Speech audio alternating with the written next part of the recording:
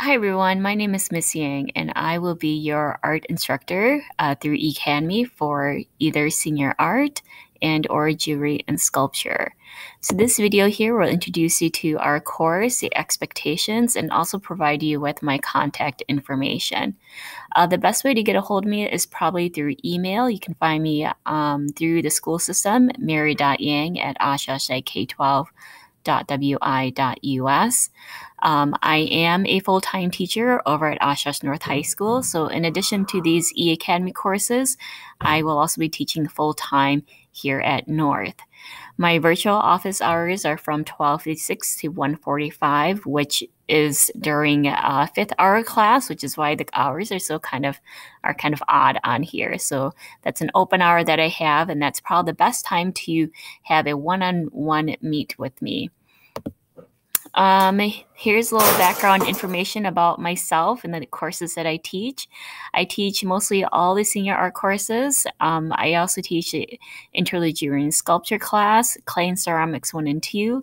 In the past, I've taught Photoshop design 2. And then this year, new to me, is the eAcademy instructor. I've also been the advisor for the YAAC club for a while now. And these are just some pictures of things that I'm interested, I enjoy doing, and pictures of my family. All right, so art expectations for eAcademy, what you can expect, okay? I do believe you still have to log in daily for attendance keeping purposes, so continue to do that. And if you're new, then that's something you should probably start up and do. You should set aside about 1 hour of your day for art activities. I'll have a monthly calendar with a weekly activity or a schedule published out on Canvas to help you stay organized. All assignments and projects will be submitted through Canvas, so we won't be turning anything in physically or in person. Always take pictures of your in-progress work and be ready to send them when asked. You are responsible for being in constant communication with me while also being able to work independently. Please email me to set up a Google Meet if you have questions, you need feedback on your work, or you need additional help.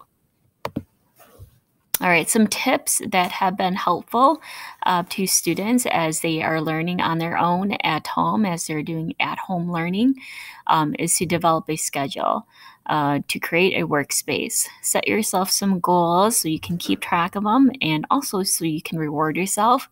Visualize your motivation, and then, of course, practicing makes perfect. So by practicing, we're more likely to remember things and to retain the new information.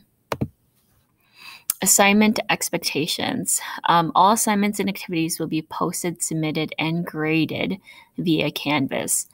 Yes, there may be times when you will have to submit a video of you. Don't worry, I'm the only one who sees these videos. Nobody else will see the video submissions.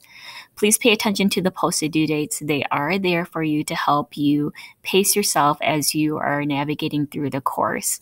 Also, read and reread instructions to minimize confusion and extra emails or messages. I would do my best to support you guys while I am teaching here at North, but I just know that I may not be able to get to your messages right away or your questions right away. Assignments submitted that show evidence of copying, tracing, and or screenshots of art that is not your own will receive 0 credit. So this is a part of the student handbook for academic honesty, cheating, and plagiarism. Students must be able to provide evidence of work in progress when requested by teacher. So just get in the habit of taking pictures of your works to show that these are your own, and be able to submit them to me if I request them. Projects will be graded according to the rubric and standard as listed on Canvas. And then, of course, remember that this is an art course, and so quality trumps quantity. Okay, as a quality, I will always give you a better score for something that is done well and turned in late versus something that is done poorly and turned in quickly. Here is my grading policy. It is based off the proficiency grading scale, so the 4, 3, 2, 1. If you take a look over here, it's really difficult to fail.